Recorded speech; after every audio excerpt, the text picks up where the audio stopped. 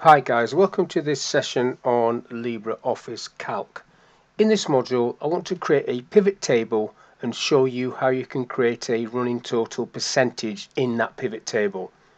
So on the screen I've got some simple data and I'm going to create a pivot table that is going to group these by courses, tell me how much I've spent and how many courses I did, or how much money I got should I say.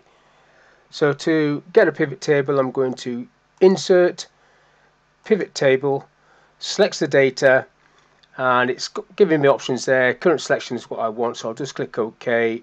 It's going to drop this on a separate sheet once I've done it, but I'll just move this over a little while. Now I want to do it by course, so that's going to give me a row of courses.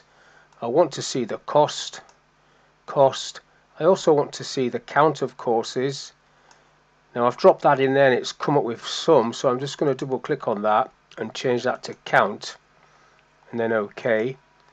And then I'm going to put location in the filter area, so you've got location in the filter area. Now to get the running total or the percentage for each of these courses, like which is the highest percentage, what you have to do is bring the cost field in again. So I've got cost in twice. If I double click on it though, that's all the options I can have. If I go down the bottom there where it says display value, you've got normal, what it's on at the moment, and then you've got these options, and the one I want to show you is this one, percentage of column. Click on that one, click OK. So that's what that one's going to be. If I click OK to that, it creates that for me.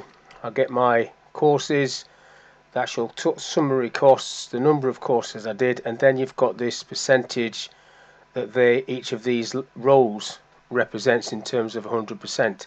So 25% of courses are Axis, 40% are Excel, etc.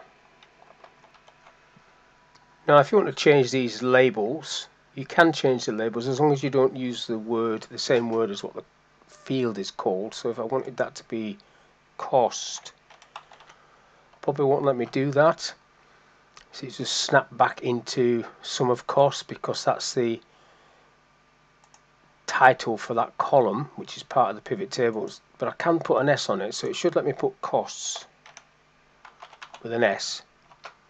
And this would let me put courses for the same reason, courses. So just relabeling this, and then that will allow me to put the percent symbol on. So that makes a bit more sense when you're looking at that pivot table. So that's all I wanted to show in this little session, how you can get yourself a percentage column in your pivot table. So thank you for your time, and I'll catch you in the next one.